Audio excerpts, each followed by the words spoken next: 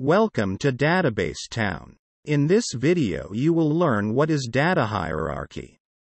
A database hierarchy is a way of organizing data in a structured manner so it can be easily accessed, managed and updated. Here we will discuss some main components of the data hierarchy one by one.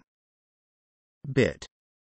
A bit is the smallest unit of data in a computer, representing either 0 or 1. Byte. A byte is a collection of 8 bits, which can represent a single character or number in a computer system. Field. A field is a specific piece of data within a record, such as a name, address, or phone number. Record. A record is a collection of related fields that describe a single entity, such as a person, product, or event. Table. A table is a collection of related records.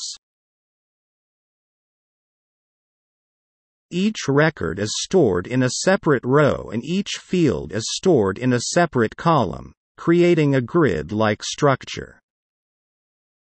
Database.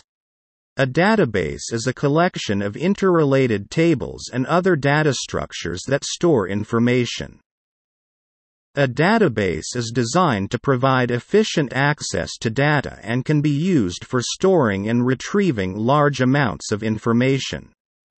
DBMS.